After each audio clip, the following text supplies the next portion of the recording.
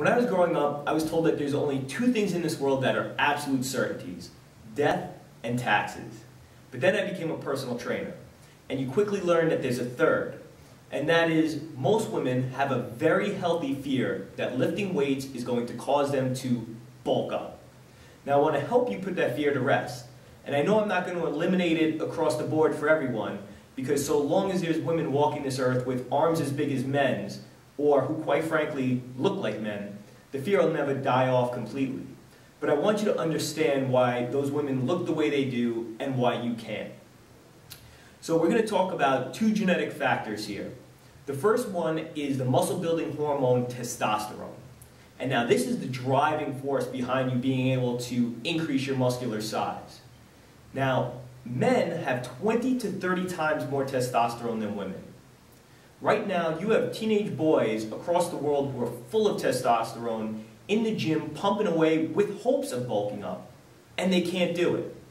So for that reason, you really have nothing to fear. You don't have enough testosterone available to result in you putting on massive amounts of muscle. And in which instances women do or can put on massive amounts of muscle, it really has to do with one of two things. Either one, it has to do with some type of genetic hormonal imbalance, or two, it's synthetically induced, meaning they're injecting themselves with steroids and testosterone, growth hormone, or other muscle-building drugs. So unless you want to fall into one of those two categories, which I'm pretty sure you don't, then you have nothing to worry about.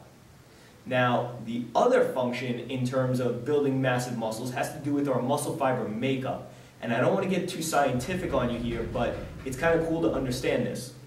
You have fast twitch muscle fibers. These are the ones that are responsible for those huge increases in strength and size. And then on the other end of the spectrum, you have slow twitch muscle fibers.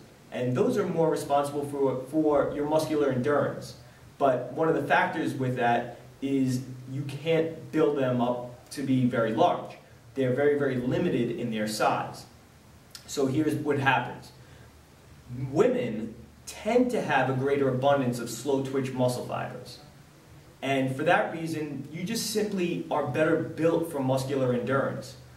It's not that you can't put on muscular size, but you can't do it in the same way as if you had an abundance of fast twitch muscle fibers. In fact, even the average male doesn't tend to have a large abundance of fast twitch muscle fibers. We only tend to see that in a very, very small percentage of the population. And so most men even fall somewhere in the middle, which is why I said earlier, you have teenage boys who are pumping away in the gym and they can't get bigger because even though their testosterone levels are very high, their muscle fiber makeup won't allow for those increases that they're looking for. So there you have it. Those are the two primary reasons why you have nothing to fear.